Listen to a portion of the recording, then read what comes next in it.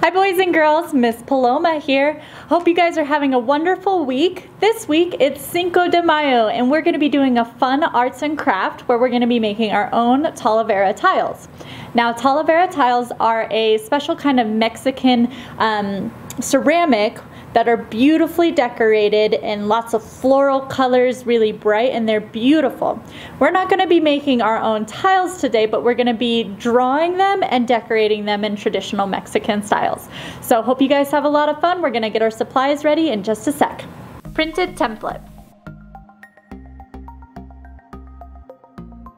Blank piece of paper. Ruler. Markers, and that's it. All right. So the first thing that we're going to do is take our sheet of paper and draw 4 squares into it. So you can do this with a ruler. You can measure and use the straight end to draw 4 squares. Or if you don't have a ruler handy, you can also just fold your paper in half and then fold it in half again. And then we have 4 equal squares. Next, I'm just going to outline those in black so I know where they are. And now we have 4 squares that we can draw 4 different Talavera tiles onto. Now, Talavera tiles, traditional Mexican styling, uses a lot of flowers and they're very bright, very tropical. So we're going to start drawing some flowers onto our tiles. And when we're drawing our design, we want to keep in mind symmetry, meaning that whatever is on one half of our tile is going to be the same as the other half. This makes it really beautiful and it makes it very balanced.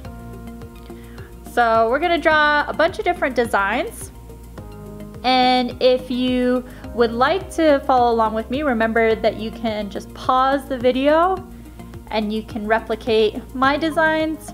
Or like I said, you can look up a bunch of different designs online if you like, or just be creative and come up with your own.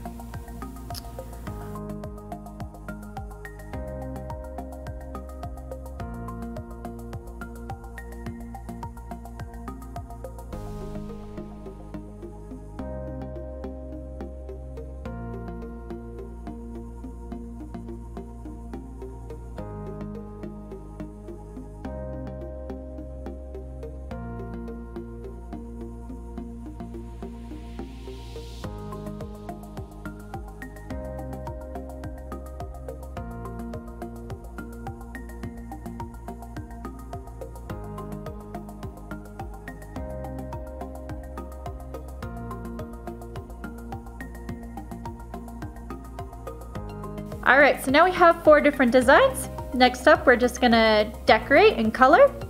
Remember, we're using nice, bright, and beautiful colors that are warm and happy. Boys and girls, I hope you had a great time decorating your tiles. Now, if you want to take this skill to the next level and you have some clay around, you can definitely decorate some tiles, making them nice and flat and doing the same designs.